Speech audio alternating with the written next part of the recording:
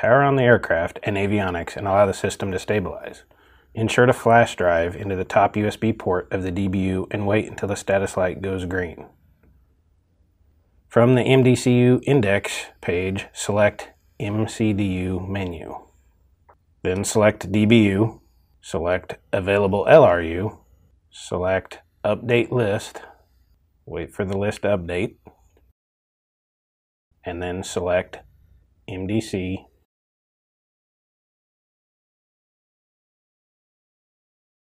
You can select any of the reports to write, but recommended to select Write All Reports.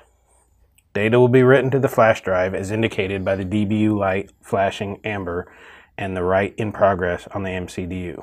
The status will go to 1% and after a few minutes will jump to complete. If the system aborts during download, you will need to cycle power off the aircraft for 2 to 3 minutes.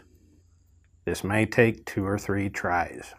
When complete, wait for the DBU status light to go green before removing the flash drive. Verify the contents of the flash drive via laptop or PC, and then email the data to your product team member.